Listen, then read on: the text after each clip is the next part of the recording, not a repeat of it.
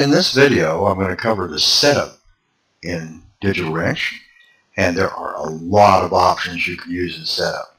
So what we do is go up to Setup, Company Setup, and on the first screen you'll see the company name, company address, city, state, zip, email, and website. Now if you don't have them, don't fill them out. On the top right corner you'll see an ID number, and for some states you've got to have an ID number on your repair order. If you're in Canada, you want to click the Set for Canada button, which will turn on the province and postal code, etc. Down here you can check on a update date for work done, so that when the work is finished it'll update the date to the correct date for when it was finished. Down here you've got a vehicle display fields, and you can set it for all or none. If you set it for all, you can still turn off certain areas. You can turn them on and off by clicking on these little squares right here. So if you don't want insurance options on, you can click that right there with everything set to all, and it will turn those off. Now depending on your business type, you can accept the defaults we have: auto, motorcycle, boat, computer, ATV, vehicle, truck. Or if you want to get more precise in your particular business, you can click on select business type, and you can go in here and you can actually set up what you want the fields to say, and you have invoices that are available that will print whatever you type in here. So you can see on my marine business, I've got it saying unit name is boat. I've got, instead of engine number, I have drive number. Instead of VIN, I have hull number. Over here I have registration instead of license, and instead of odometer I have hours. So I can set these up to be exactly what I want. On the second page, taxes and charges, you've got whether you want parts to be taxable, no, tax 1, tax 2, or both. Same for labor. Same for other charges, and other charges would be things like flat rate fees, oil disposal, tire disposal, etc. Over here you can actually set up what you want to call these different taxes: state, local, tax 1. So I could go over here and I can say local, and then I can put in my tax rate. On the second section down here in the middle, supplier disposal fees, percentage based on parts or labor. If it's the entire ticket, you're going to pick both. You can also set a flat rate fee by clicking on this. Instead of having a percentage, you can go to a flat rate, and you can go to a flat rate on either side. This is your maximum supply charge. You say, well, I don't want it to exceed $25. Over here you say whether or not you want to tax the disposal fees or the supply charges. And down here we have a special option for zeroing labor tax if no parts or special charges. So in your state, if you don't charge taxes on a labor-only work order, then you're going to click on that. The bottom section of the taxes and charges page is going to cover technician commissions, default labor rate, a secondary wholesale labor rate, and down here on the very bottom, we're going to have the markup type, which is either margin or percentage. And you can also click over here for customer markup OK, which means each individual customer can have their own markup rate. So if you have special customers that the markup rate is going to be lower than others, then you can use that option. On the next page you've got RO memos. RO memos are going to be what you print on your repair order or your invoice. The one on the bottom prints on the bottom of the invoice. The one on the top prints towards the bottom depending on the invoice. Okay, so you can have two of those different ones. On the to-do, we've got the ability to set up a to-do list for your technician. So the most common things that you're going to do, you're going to put these into the to-do list area, and then you're going to be able to choose those from your invoice and print out a to-do list for your technician, which will let them initial the fact that that was done.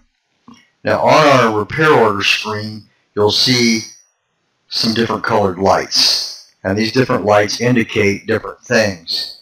And so if you go down here, you can say what you want the lights to indicate. Waiting for parts, waiting on anything you want, finished, parts on order, etc., etc. So you can say anything you want to say that these lights are going to indicate for you.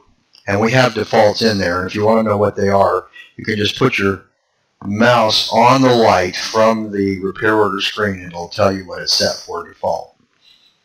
On the other settings, we have a real-time labor guide path if you're using the real-time labor guide CD. Up here at the top, sync vehicle tags and sync odometer hours. Most of the repair places turn those on for at least the odometer hours feature, so that when you put in a new odometer reading, it gets updated and syncs it from the last one. If you use tags, you're going to want to turn that on. If you don't, you can turn these off. You can always turn them on later. Down at the bottom, we've got the set status values and lights. So if you're not using the lights, you can actually use a status. And there's a status field that will appear on the work order screen. And you can set these status areas for whatever you want. And down here you can decide whether you want to use the status lights or the status drop down. On the next screen you've got each computer, and this means that if you had a multiple computer setup, you could individually specify what each computer was set like so they would display differently. So on the work order screen, you're going to see the name of the supply charges. In this case, I picked EBA charges. The folder to save PDF files. So if you're writing PDF files, you're going to save them in a certain place. Most of the time, I would click on this little folder, and I would go underneath the wrench folder, and I would pick PDFs, but you can specify other places. In the center, it's going to say choose to display or hide the following fields on the part screen. So on the part screen, you can decide whether or not you want to display the manufacturer field, the serial number field, shipping, or interest. And you can turn those on and off. So display, skip, or hide, depending on your business. This next box down here turns on different windows inside your work order form. So if you're not going to have pictures on your work orders, you can turn that off. If you're not going to use purchase order, you can turn that off. If you're not going to use the revised estimate, you can turn that off. And what that'll do is it'll completely disappear from the screen, giving you a totally different look and not getting in your way. If you are going to use them, you can turn them back on. Okay, over here is our normal form and our old form. I would recommend the normal form all the time. This is edit and place on RO, which is repair order, and I would turn that off unless you have a special need for it. It gives you the ability to actually click on an item and edit it in place. Not recommended, but you can do it. If you use our point of sale, you can come up and you can put in a cash customer. Then you can choose a cash customer, and you can sell to that cash customer without having to enter a customer's name. If you have a default technician, you can put it in here. This button right here is default on. It's going to ask you to back up when you close the program. Highly recommended you back up every day, but if you don't, at least once a week. But I would say every day, because whatever you don't back up, if something happens, you're going to lose it. On the last tab over here is your printer tab. We have 21 invoices on the internet you can take a look at. Different types. One will have part numbers, one won't have part numbers, one will have labor descriptions different than another. All minor differences in the way they're arranged and what's being printed on the screen. The default is 16, which gives you the most information. Other people like different invoices. You pick whatever you want. If you have a logo, you want to copy that logo into your wrench folder, and then click on this little folder right here and choose the logo so it prints on your invoice. If you're using point of sale, you can choose a separate printer for that or the same one, and a separate invoice to print out for your point of sale. Now on the bottom, we've got a Report Manager invoice. That stands for Report Manager invoice.